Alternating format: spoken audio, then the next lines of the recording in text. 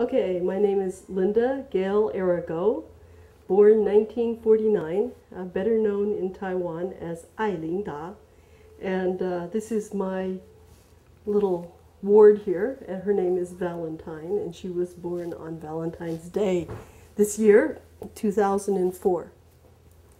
Okay, well, mostly right now I wanted to give an overview of what Mr. Li Rongzong, the former political prisoner, said today in his interview, which was quite long. So I'd like to give an overview. And I've interviewed him several times before. He's quite an articulate participant in the 228 struggle at the Chiayi airport. And he was also a political prisoner himself for 15 years, from 1953 to 1968. So in the first tape, the first half hour, he started out right away talking about the KMT and the struggle at the Chiayi airport.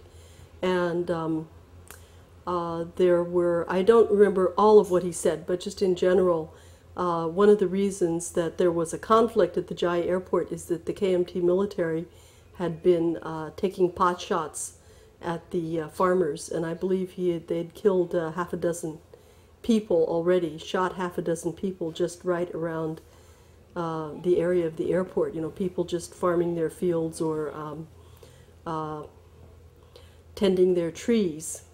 And actually, Li Rongzong has talked in the past about them tying farmers up to mango trees and stabbing them with bayonets. But I don't know if he talked about that today. But there were, the situation was that about 1,000 KMT soldiers were holed up at the airport after 228 broke out. And this was just like the second or third day after the incidents in Taipei that the whole island knew about, you might say, an uprising against KMT rule. And the KMT military was surrounded at the airport, and although the, you could say, insurgents only had about 20 old rifles, they wanted to force the KMT to surrender. The KMT, however, had big guns, so they could pretty much shoot back and kill a lot of people who were trying to take the airport. But there was a complication, as Li Rongzong said today on the tape, that one of the local administrators, whose last name was Xu, I think it's Xu Ko in Taiwanese, he was Taiwanese, but he had been with the KMT on the mainland. And when the airport issue, he was with the, I think, the Three People's Principles Promulgation Committee, something like that. So he was trying to tread a middle position between the KMT and the Taiwanese. And he was providing, so he ordered that the KMT troops be provided with something like 1,000 pounds of rice a day, enough rice for them to eat, plus a pig for them to slaughter, because they demanded to be fed, even though they were in a state of war with the local Taiwanese. So you might say they could have been forced to surrender if they had not been fed. But as it was, they had a standoff for, I think it was over a week, before finally the big troops came in and massacred the Taiwanese from north to south of Taiwan. And of course, when that happened, all the people who were fighting at the airport to try to take the airport scattered, and Li Rongzong also escaped. He came back the next day to a nearby port, Budai. As I remember, as he told me, Budai is the port near Chiayi. It's a little bit north of Chiayi. What he said, I'm not quite sure if he himself personally saw this or he got eyewitness accounts soon after, but there were 70 or 80 people captured by the KMT in Budai, and they were, which actually does mean bag, a cloth bag. Now, these people were stuffed into burlap bags and kicked and perhaps bayoneted and left out in the sun all day. And what he says is that most of them had suffocated, had died somehow by the time they'd been out there for 7 or 8 hours, but then their bodies were taken out by boat and thrown in the ocean. So that's, I believe he mentioned that today in Taiwanese in his tape. And he was himself arrested just briefly also after 228, when the soldiers were just picking up everybody in the countryside. But they didn't, he said that the KMT soldiers were illiterate, so they didn't even get the name straight, and they released him, or whatever. They didn't have his name straight, that he was one of those actually in the battle at the airport. Well, something else happened soon after, not too long after, is that from the battle at the airport, Li Rongzong had met a number of people, among them a man by the name of Hong, San Yan Sui Hong. Hong, so I can't remember the full name, but it's Hong Wu, I think Hong 5 something. And his full name's on the tape. And this, he was quite an intellectual who had been in China and knew the situation there of the Kuomintang and was really dead set against the Kuomintang. And he, and altogether about 10 of them, they were basically students. I think they'd been at the normal college.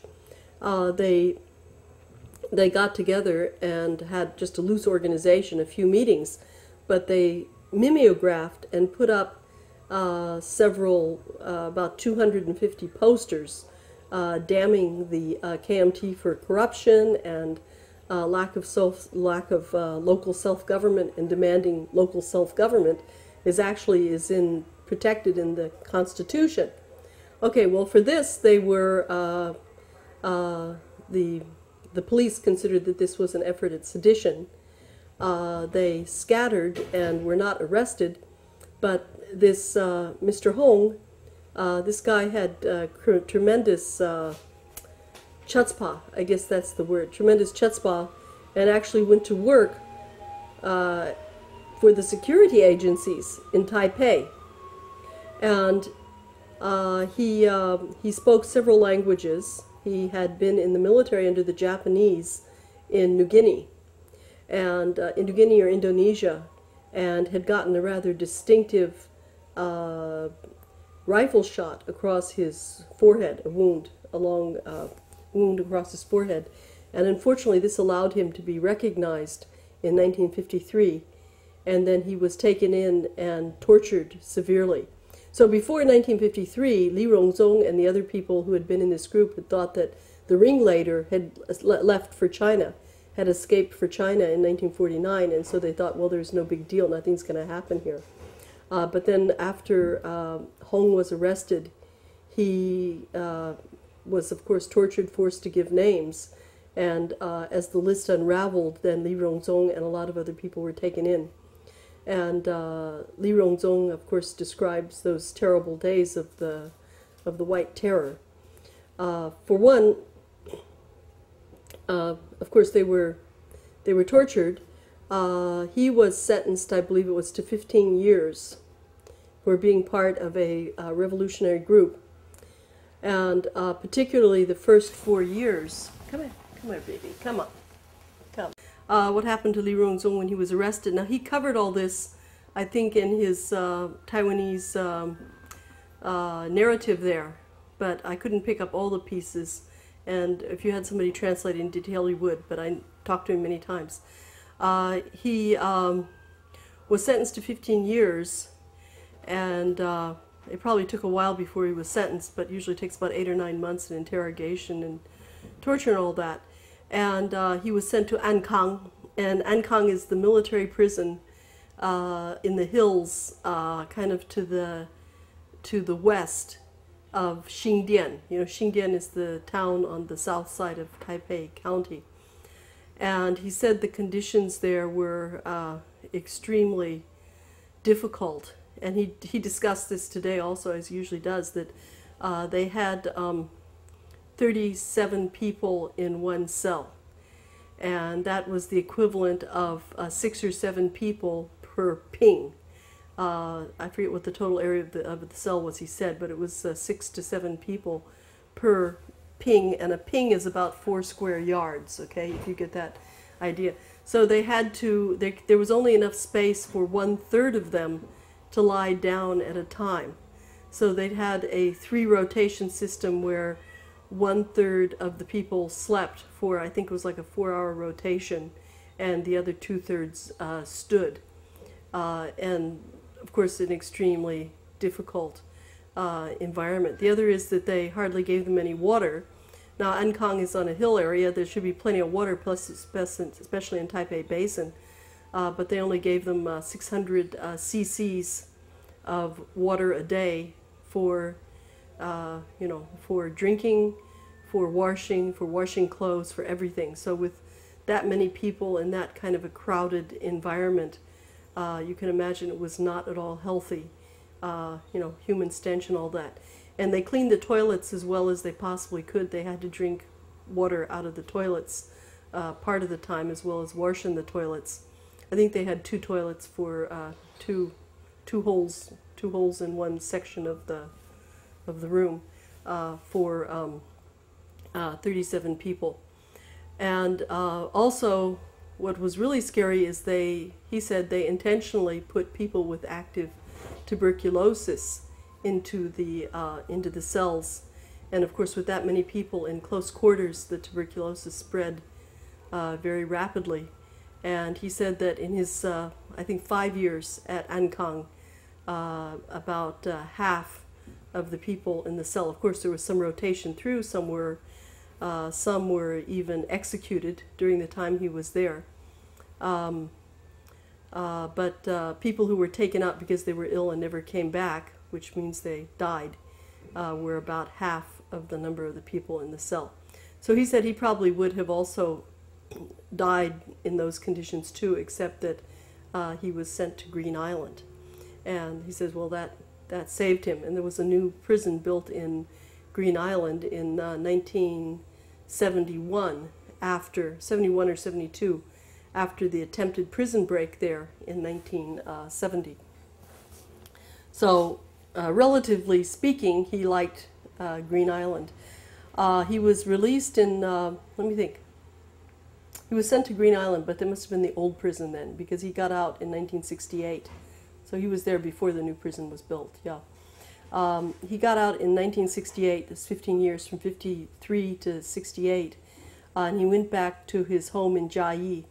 But even before he got there, they were told when they get out of jail, you must immediately go home and report to the police there.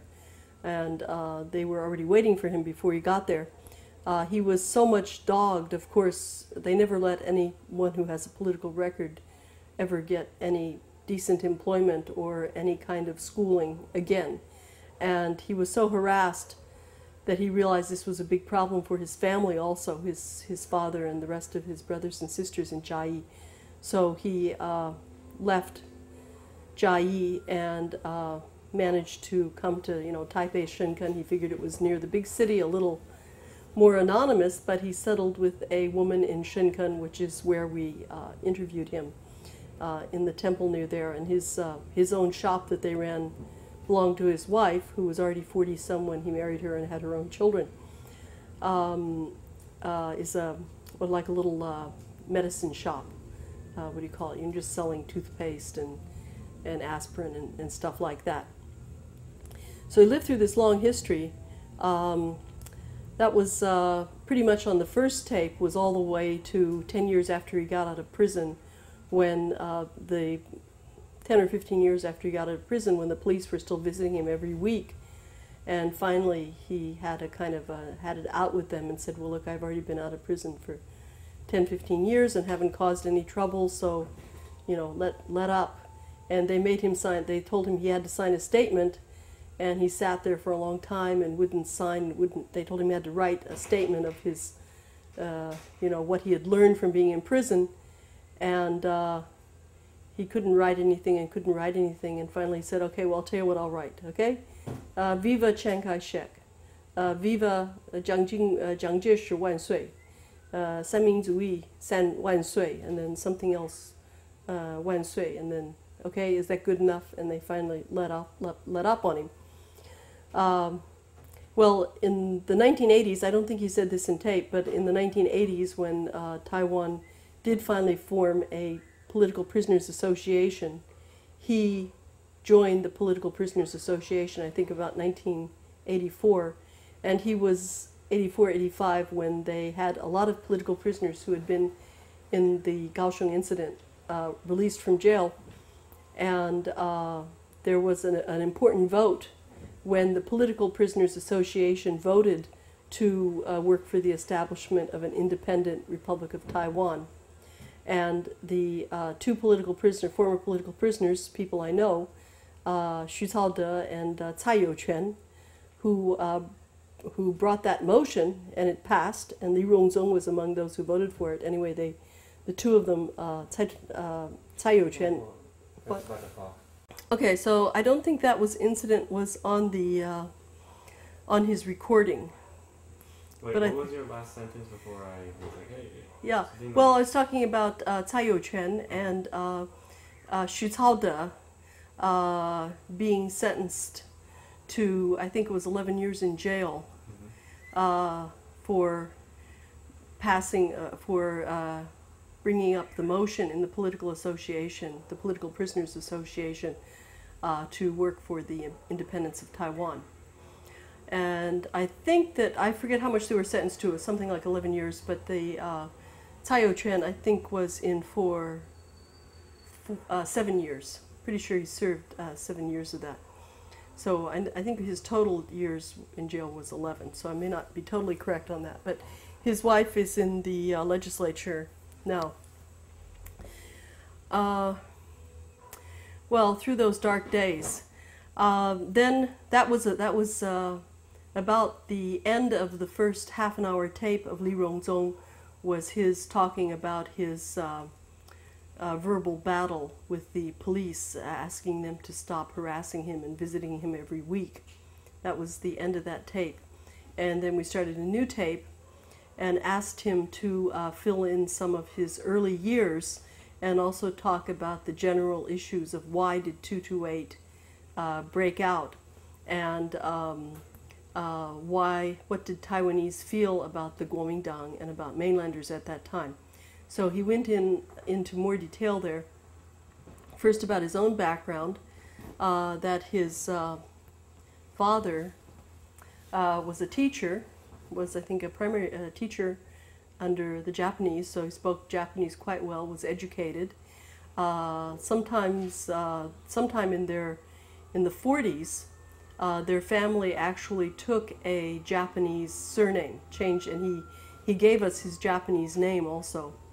And as he said, I believe he was born in 1925, so right at the end of World War II, well, 1943, he was 17 years old, and he and most other students who were inculcated into love for the emperor, and by that time had already been, second generation, brought up as part of the Japanese Empire, believed, well, they were pressured, or they believed that, yes, they should join the military effort.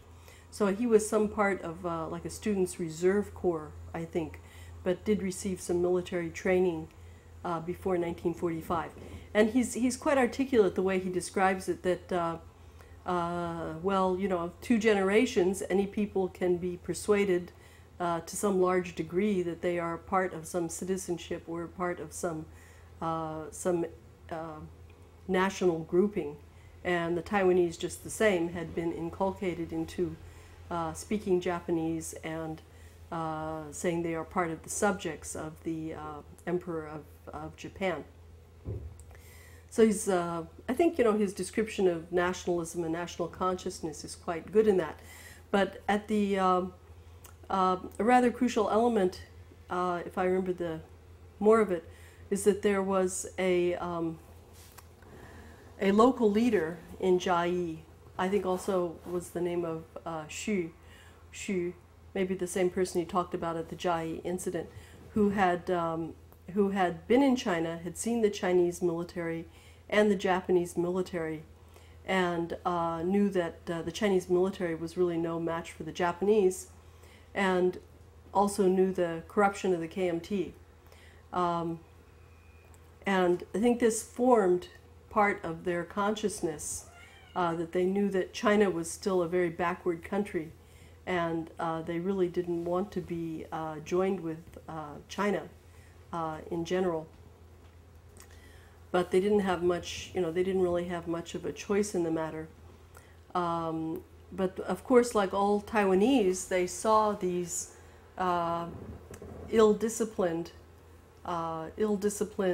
poorly geared, poorly dressed, and rapacious soldiers, Chinese soldiers, the KMT soldiers that came, and they were used to soldiers, Japanese soldiers, being, dignified, well-disciplined, really having some national pride. And so it was really a shock to Taiwanese to see this KMT military. And you hear from other sources, which I can't remember if it was stories that Li Rongzong told me, or probably was Li Rongzong among others, that there were a lot of incidents of the Chinese military, this is before 1947, raping and even killing women, and receiving absolutely no punishment for this, not even hardly any semblance of any law and order, much less stealing. And all of this built up the great resentment against the Chinese occupiers, the Kuomintang occupiers, until 228 broke out. And of course that was a period of great economic dislocation. So you'll read this in other sources, like George Kerr's Formosa Betrayed, which I think is extremely detailed, and it was his on-the-spot witness. Well, so then, as I remember in that dialogue, Li Rongzong goes on to describe that sense of Taiwanese feeling, well, what are we doing with the Kuomintang, and why should we be part of this so-called China? That was in 1947. But he really ended it up talking about the present situation and the present consciousness of people in Taiwan when finally they have achieved some democracy. And he talked about joining the DPP, and he served in some local office in the DPP about 10 years ago, I think in the late 80s.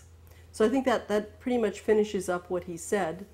And it was, we filmed him in a temple right on downtown, right on the main old street. It was the old downtown of Shenzhen, which is right on the river, on the Jingmei River.